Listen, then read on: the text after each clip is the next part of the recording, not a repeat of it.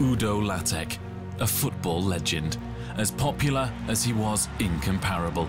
Germany's most successful club coach ever died on February the 1st. He was 80 years old. He was always a nice and very likeable person, and it's sad he's no longer with us. A fantastic character and an absolutely top coach. It's certainly a sad moment. He was a really, really great coach. A gifted tactician and an empathetic communicator, Udo Lattek left an indelible mark on German football. He was a passionate ambassador for the sport he loved. He was an incredible character, and a genuine one. Mouthing platitudes was never his thing. There was always a real substance to him. I thought he was great. I had a pretty simple equation for the players. I said, lads, if you play well and win every Saturday, we don't need to train during the week. But woe betide you if you don't play well, because then I'll tear you apart.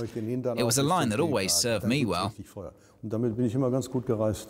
Under Lattek, Bayern, Mönchengladbach and Barcelona all stocked up their trophy cabinets in the 1970s and 80s. In total, he led them to 14 national and European titles.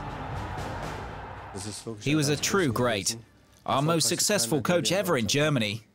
Maybe one of the most successful anywhere. The bulk of that success was with Bayern. Lattek won 6 of his 8 Bundesliga titles and 3 DFB Cups in his 2 stints at the helm in Munich. In 1974, he also led Bayern to their first European Cup triumph. Udo Lattek, an exceptional coach and personality with a simple recipe for success.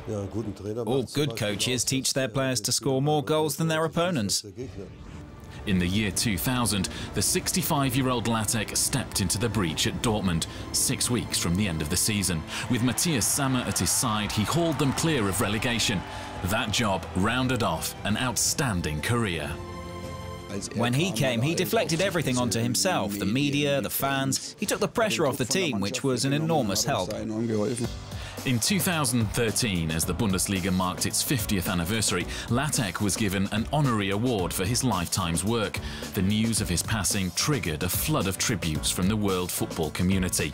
Barcelona posted a memorial tweet for their former coach, as did Mönchengladbach, Dortmund and Bayern. Franz Beckenbauer also turned to Twitter to express his sadness, along with World Cup winners Lukas Podolski, Thomas Müller and Benedikt Hövedes. If they play football in heaven, it's going to be successful football from now on. German football has lost one of its true all-time greats. Udo Lattek, rest in peace.